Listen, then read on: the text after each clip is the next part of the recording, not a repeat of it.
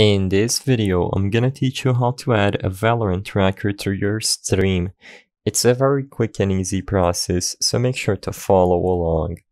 All you have to do to add a Valorant tracker to your stream is to go to tracker.gg/overlays, or from the homepage of the tracker website, just select overlays. As you can see, they have a dedicated page to custom stream overlays that has Valorant included in the list of games integrated in this custom overlay setting. All you have to do from this page is just select create your overlay. You do not need to download any external tools as of now. Within the Overlays tab, after selecting Create Your Overlay, select Valorant at the right side of the screen, and as you can see, you need to authenticate your account, which means that you have to search for your profile before proceeding. As you can see, after you select a profile, it's going to give you a preview of how it's going to look like. You have 4 options from the variant: Competitive, Flexible, Edge, and then Center.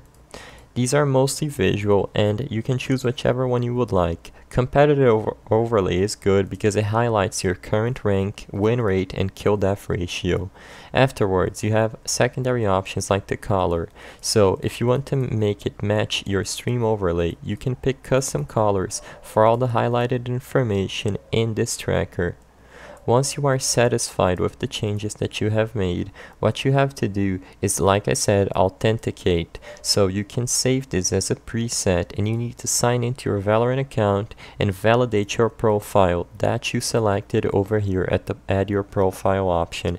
Afterwards, you will be able to display this on your stream by going over to OBS, adding a new stream overlay, and copying the link provided to the browser overlay setting.